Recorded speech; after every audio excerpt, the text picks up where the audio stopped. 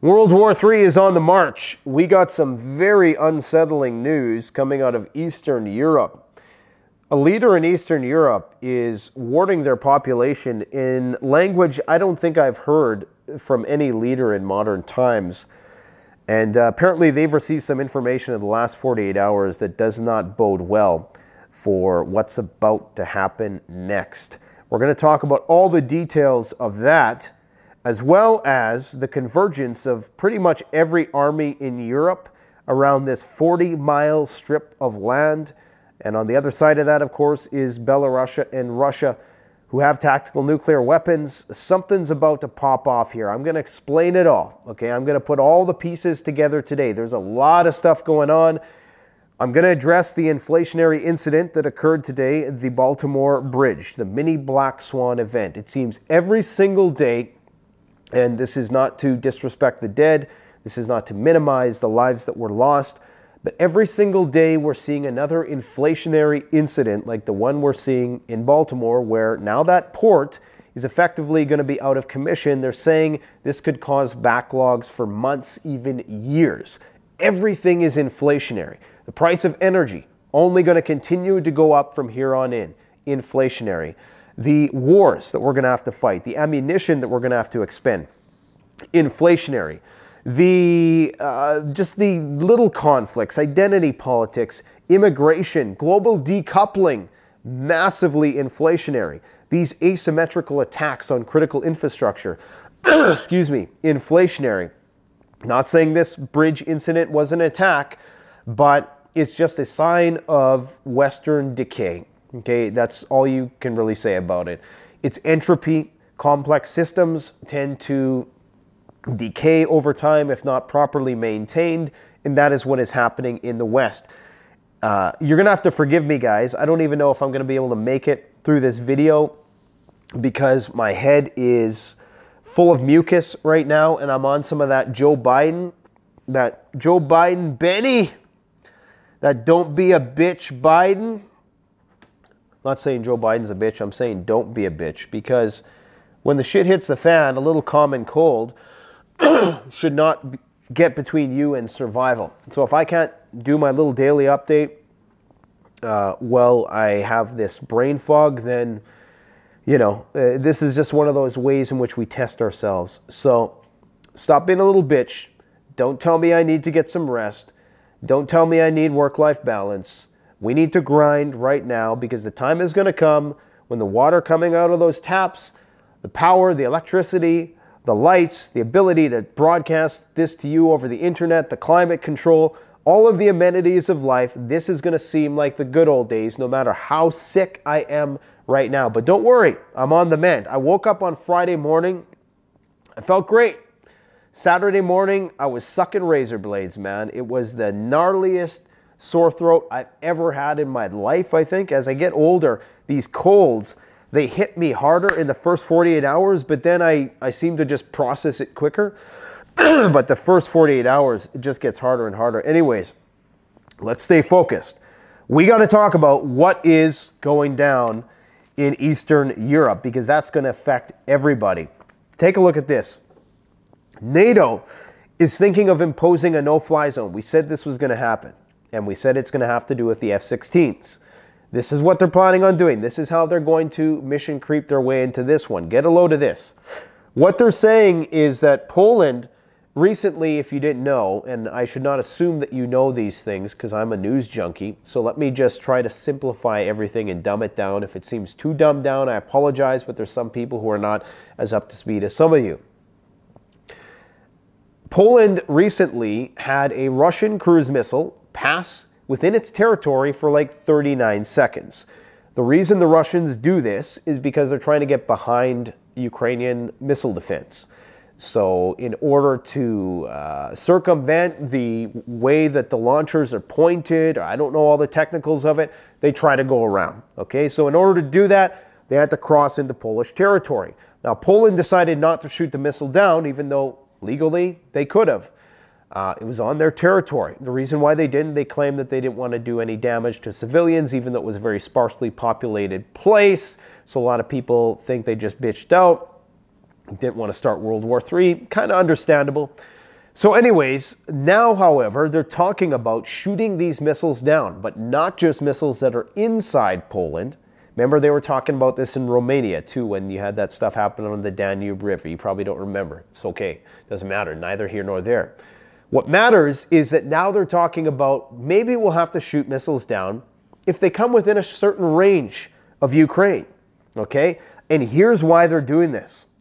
The Russians recently, in this volley of attacks, post-incident, post-terrorist incident, destroyed an airfield in the city of Stryyi, actively used to transport cargo to Ukraine. Now, these airstrips, if there ever is going to be an airstrip that the Ukrainians are going to be able to leverage for deploying these F-16s, it's got to be there. Otherwise, it's going to be in Poland or in Romania. I really got to sneeze. I'm going to try not to sneeze. Let's hold it back. It's not safe. It's not healthy to hold it back, she said. Anyways, sorry, guys. Joe Biden's already wearing off, man. Trying to make light of a very depressing inflationary situation here. So if they can't, you know, manicure the highways to deploy these F-16s, where are they going to come from? They're going to come from Poland or Romania. So what Poland is now doing is they're trying to set it up so that these F-16s can fly from this airstrip without being destroyed by the Russians. So the Polands are going to use their Patriots or whatever sort of systems they have to shoot down these incoming Russian missiles. Well, if you're Russia and you're seeing Ukrainian F-16s, which are about to deploy, the Ukrainians have graduated from the programs. They can now technically fly the planes. They're going to be using the planes, so they say they're Ukrainians. We're not going to, and this is the thing, you're not going to know, right? That could all just be cover. You're never going to know the pilot who's in there because they're never going to fly over Russian territory and be shot down and run the risk of being, you know, pulled out alive. And then the Russians discovering that, oh, it's actually like a French pilot or something like that, right? So I really actually don't even think they're going to need to put Ukrainian pilots in these F-16s, if at all. Like, why would you when you got a guy who's been flying for 10 years, who's been itching to do something his whole career? Anyways, so this is what's going to happen. The Russians are then going to incur attacks from these F-16s, whether they're successful or not. I'm sure they're going to have some success. And so they're going to have to be faced with, okay, how do we deal with this situation? Poland is now shooting down our missiles that we're using to try to take out these airstrips. So ultimately then, what this has to entail is the Russians going to the source of the problem and then moving the war into Polish territory. I mean, when you think about it, if you take this to its logical conclusion, that's the only possible outcome here. Russia's ambassador to Poland was summoned about this incident, but they denied the request. Okay, so after this missile went into Polish airspace, the Russian ambassador who's in Poland was summoned, the guy who had blood poured on him at some protest 18 months ago by pissed off Poles. He denied the request. The only reason why you would ever deny a summons, okay? I mean, this is very serious for them to deny that. If you thought that relations between Russia and Poland were about to end and that it was a foregone conclusion that you're going to be packing your bags anyways, so why even go and bother and have that conversation? The fact that they didn't even go to talk, this is very out of character for the Russians, okay? Usually they're willing to play that game, that diplomacy game, even though, which is not to say they don't have their preconditions, and just like everybody else, and they speak with a forked tongue, just like we do, but they're a little bit better at it, okay? But the fact that he didn't go, that says something. I don't think that ambassador has much time left in Poland. And with the information I'm about to share with you about everything else that's going on, it's looking like that war is about to spill over within weeks. The same window that everybody's been predicting. Of course, we were the first to be talking about this, one of the first channels to be talking about this. Right around the time where this Steadfast Defender exercise is peaking in April, where everything is just going to come together for the perfect storm. The French troops, the Belarusian troops, the whole 9 yards. Okay. Vucic, the president of Serbia, This is a bit of a sidebar, but I think it might be relevant here. Let's have to have a sip of my coffee here. We're hardcore, guys. This is how we're going to survive, by putting ourselves through the ringer like this. SHTF doesn't take a day off, and neither can I. Vucic has said in the last 48 hours he's received bad information about a hard road ahead. And now I've never heard a leader talk to their constituents like this. Because usually when a leader wants to give you bad news, they're going to sugarcoat it. They're going to use euphemisms. If they're saying that, if they know that the situation is going to be very bad, they're going to say, we may have some challenging times ahead, but we will prevail. You know, they're going to, if the times are going to be moderately bad, they're going to say everything is just great. Difficult days are ahead for Serbia. At this moment, it's not easy to say what kind of news we've received in the last 48 hours. They directly threaten our vital national interests, both Serbia and Spurska. I'm not sure what or where that is. In the coming days, because I'm not an expert in this region yet, I will be soon. I will introduce the people of Serbia to all the challenges that lie ahead. It will be difficult, the most difficult so far. We will fight. Serbia will win. Talk about to the point, no bullshit, no sugarcoating it for your population. Rumor has it that Kosovo may well be integrated into the European Council soon, and that is going to, of course, trigger a conflict on that front as well. He may have been tipped off by Vladimir Putin. Apparently, both Lukashenko and Putin could not sleep 2 nights in a row post-terror attack. Now, I don't know if that was just something they said for political purposes, but what it tells me is that they're very concerned that whoever orchestrated that attack actually in some way could be traced back to NATO or Western intelligence agencies. And if that is the case, that is a declaration of war. Okay, it's as declaration of war as it gets.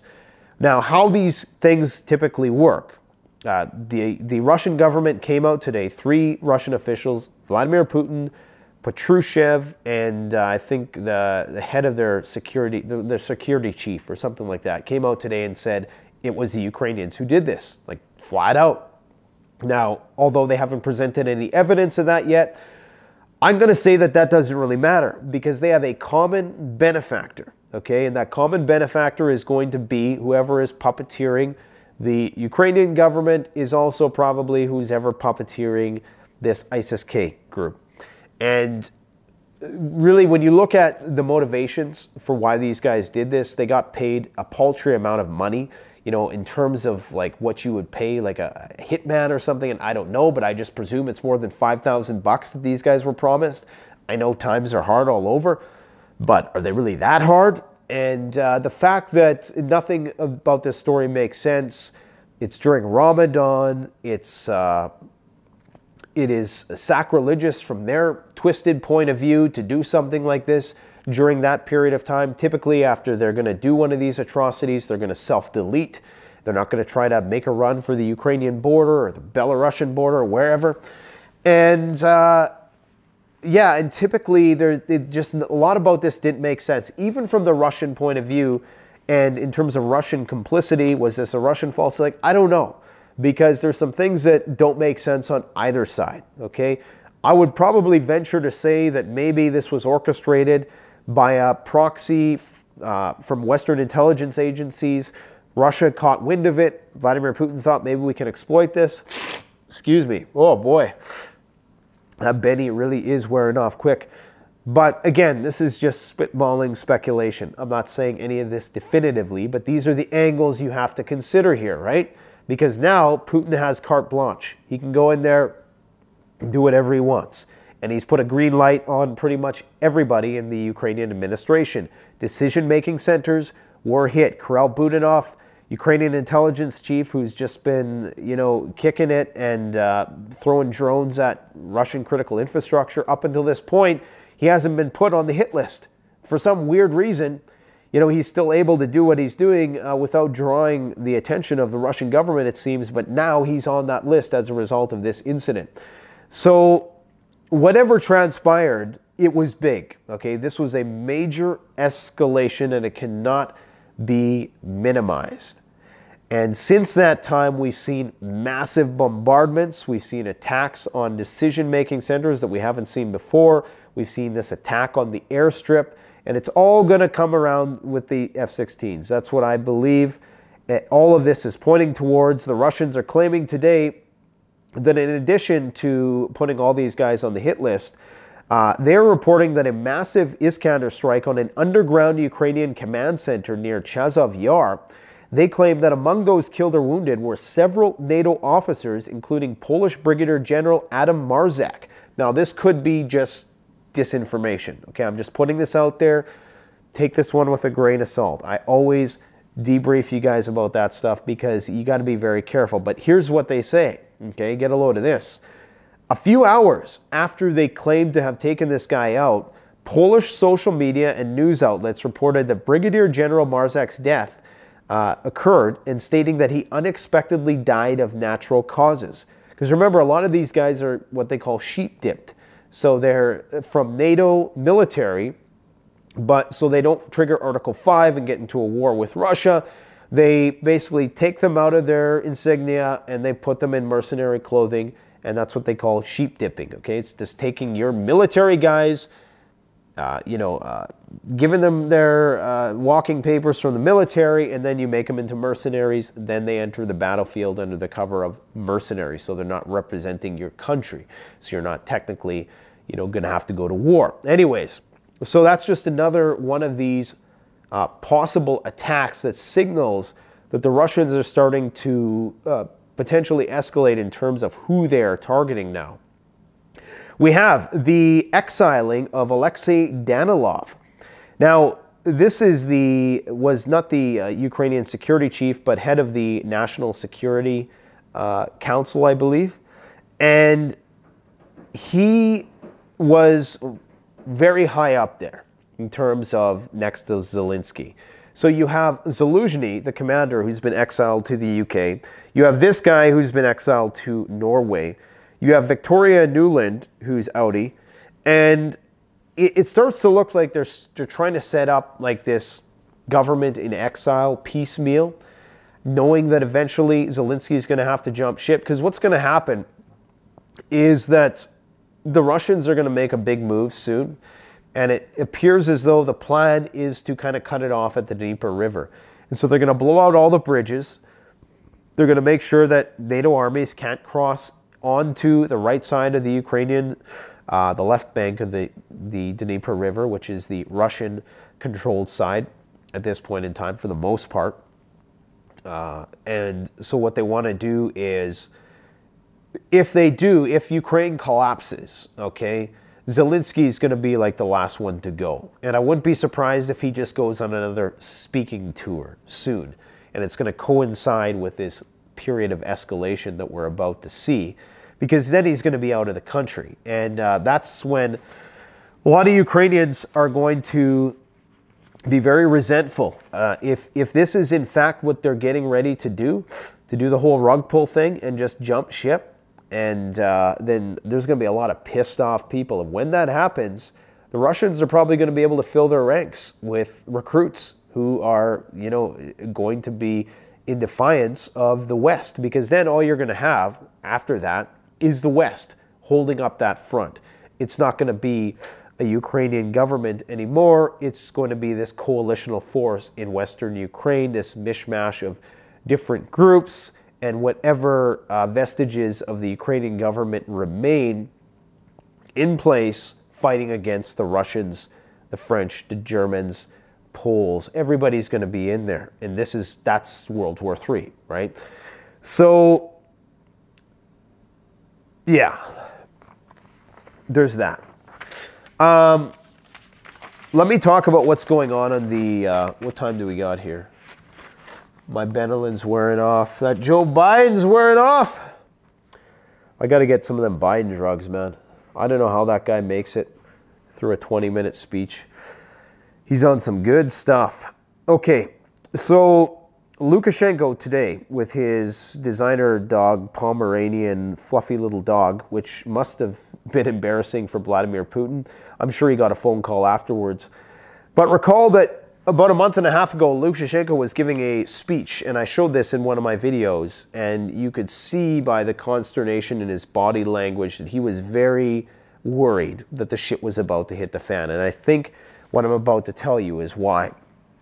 Today, he was 20 miles from Lithuania inspecting a tank battalion near the Suwalki Gap. This is the gap that connects Kaliningrad with Belarus. This is where things could go nuclear, okay? He was in military fatigues, it's important to note, and he was asking his commander, Namenko, it's the head of the Belarusian military, whether he could hold the territory with his troops. And he assured all actions are planned, issues of combat readiness are being worked out, and personnel are being prepared. Now, it should be noted that just 9 miles over the border into Lithuania, there are German and U.S. mechanized battalions doing exercises as a part of Steadfast Defender. It's just, this place is buzzing with military activity, okay? It's just unreal what's going on.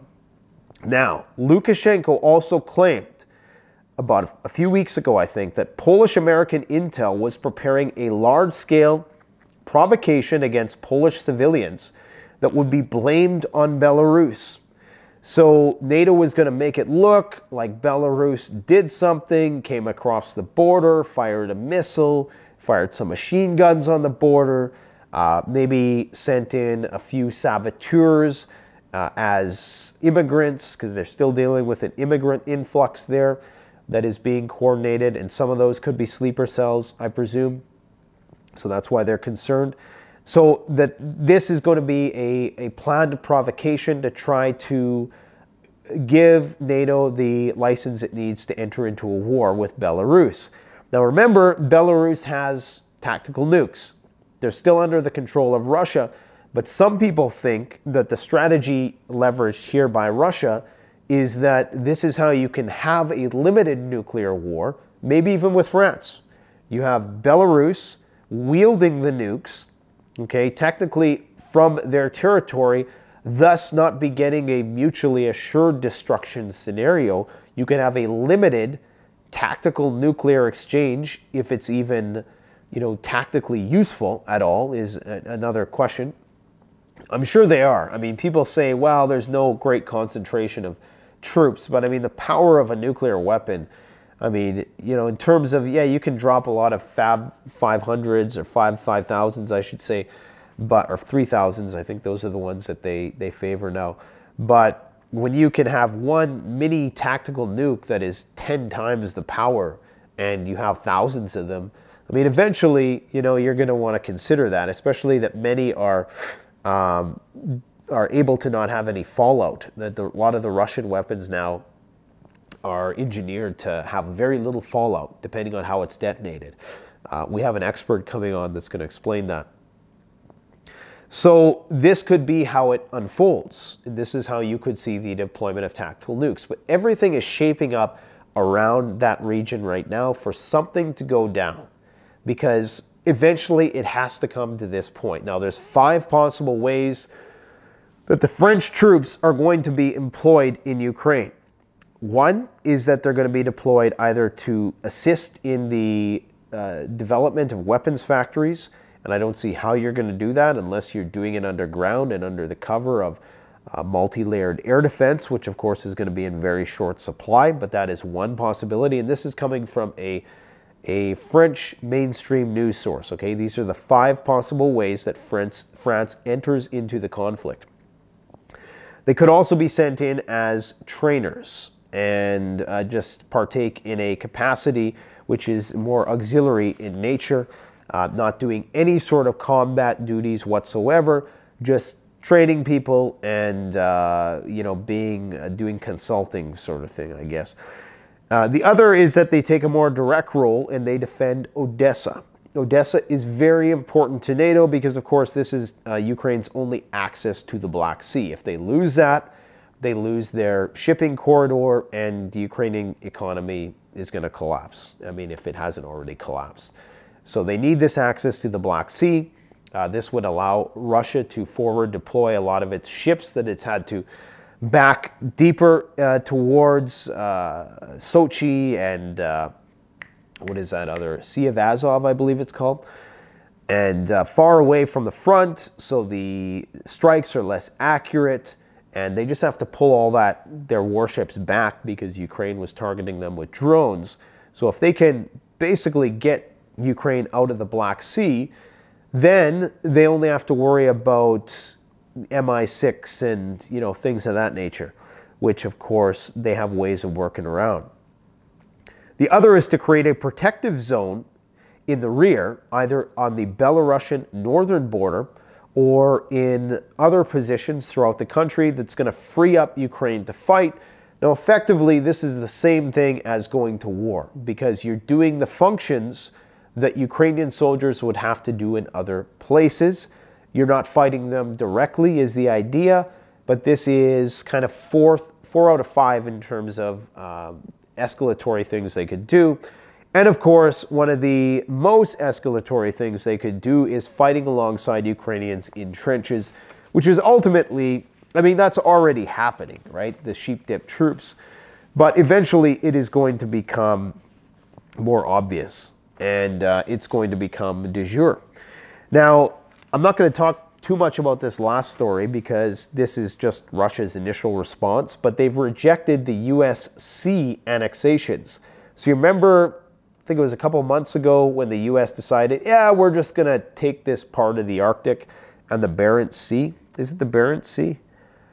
Sea legal, yeah, Bering Sea.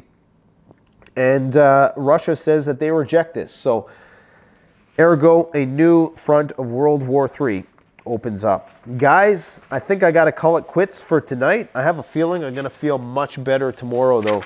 I've been making soap Fight Club style, only not out of human lipids. I've been making it out of cow fat.